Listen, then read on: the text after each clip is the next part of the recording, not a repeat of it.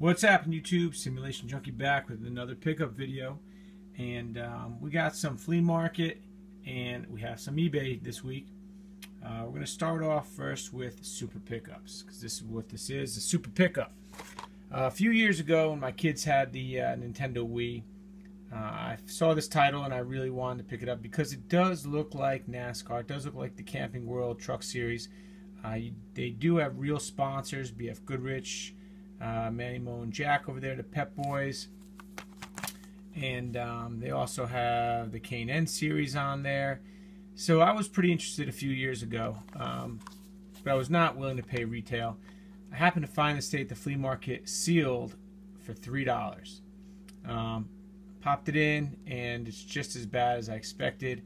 However, for $3, not bad for the collection. Would not recommend it. I may do a little gameplay on it just if you're interested in the future, but probably not. We'll see if anybody requests it. The second thing was NASCAR Celebration. Nice coffee table book. It looked very familiar, and of course I had it. I paid $1 for it. Not a bad deal. But also at the same stand, the woman had this plastic license plate, Kyle Petty, Hot Wheels, number 44. Not a big Kyle Petty fan. However, his commentary is kind of grown on me the last couple of years. Nonetheless, it'll be good for the garage wall.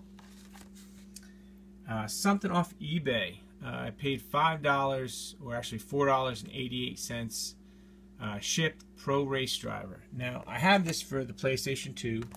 I actually started off with the PlayStation 2 as my primary console. And I had it for the PlayStation 2. Loved it. Loved it so much that I ended up getting Toka Race Car Driver 2 and 3, which are the sequels to this series right here. And if you still play those consoles, guys, Codemasters did a hell of a job with this series and really went toe-to-toe with the Gran Turismos and the Forzas back in the day.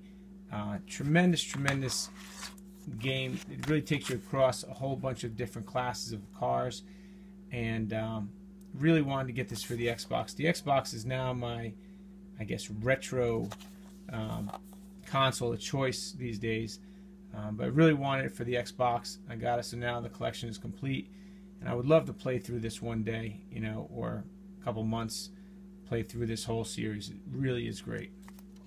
So highly recommend this game. Don't recommend this game. All these die casts right here, I paid, let me see, I paid $4 for. Nothing too special. We have Mark Martin car here. I believe this is the car that Mark drove right after Junior left DEI. Matt Kenseth. This one's pretty cool because it actually celebrates him winning the championship. Tell you what, DeWalt really stuck with him a long time. We got these 3 Jeff Gordon 24 cars. I'll get there for you. I believe this one is his 96 Rainbow Warriors. This car right here is pretty cool, actually. It actually has a really nice paint job, which my lighting and camera won't pick up, but it definitely has a little bit of sparkle to it. Really nice. Your standard 24 DuPont. And then these 2 J.J. Yaley cars were cars, I guess, that he drove in Dover, Delaware a few years ago. And it says it's a car to commemorate, you know, not to drink and drive, obviously. Pretty cool. We have number 42. I think this is Juan Pablo. You know, it's funny, when I first started collecting die-cast cars at the flea market, you could not find a car tomorrow at all. I guess I started in 2009 or 2010. These cars were just not out of the package yet, and now they're all over the place. So, Juan Pablo, number 44 to go along with the license plate there.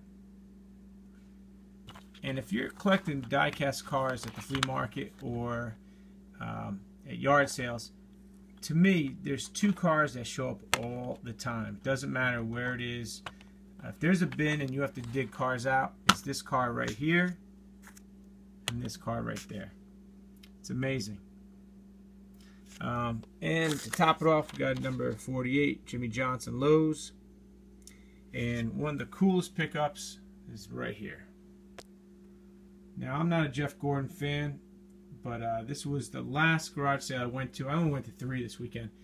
And they were moving out of their home. They had a mobile home that they used to take lots of trips on. And they said that this was in there for whenever they went to the races. She said it was only used a handful of times. Cleaned it up really well. It works great. I'm taking it to work tomorrow. So there you have it, guys. Thanks for watching. Hopefully we'll be able to get a few more yard sales in before the snow comes, but that's all I have for now. Stay tuned. Thanks for watching. Keep the hobby alive, and God bless. Take care.